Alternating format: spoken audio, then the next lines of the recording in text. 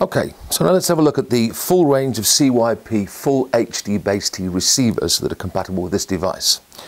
We have the familiar 507 receiver, that's the PU507RX. So this supports PoE, so it doesn't require a power supply, it's powered via the transmitter. We have the HDMI output, we have the Cat6 input, so from the receiver you can run 100 meters of Cat6 for 1080p. We have IR in and IR out for control. That allows you IR control from the receiver to the transmitter and likewise from the transmitter to the receiver.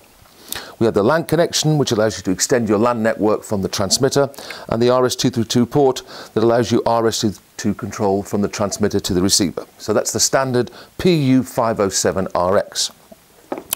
We also have a wall plate version of this. So this is the same unit, a PU507RX, but this is the PU507WPRX. This will fit a standard double gang UK backbox, 35mm deep, the same features as the 507RX.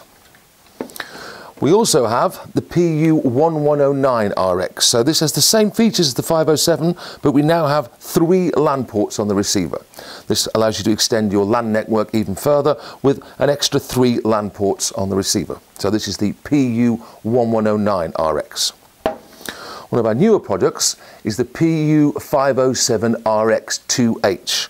This is once again a standard PU507 receiver, but now we have 2 HDMI outputs that allows you to connect 2 screens from the same receiver. So this is the PU507RX2H. And lastly, one of the new products is the PU507RX SCD.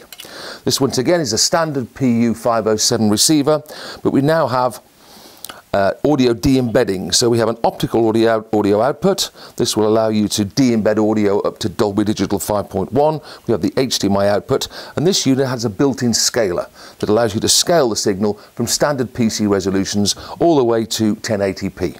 So these are the full range of 507 receivers we now have at CYP. For any more information, please go to our website at www.cypeurope.com.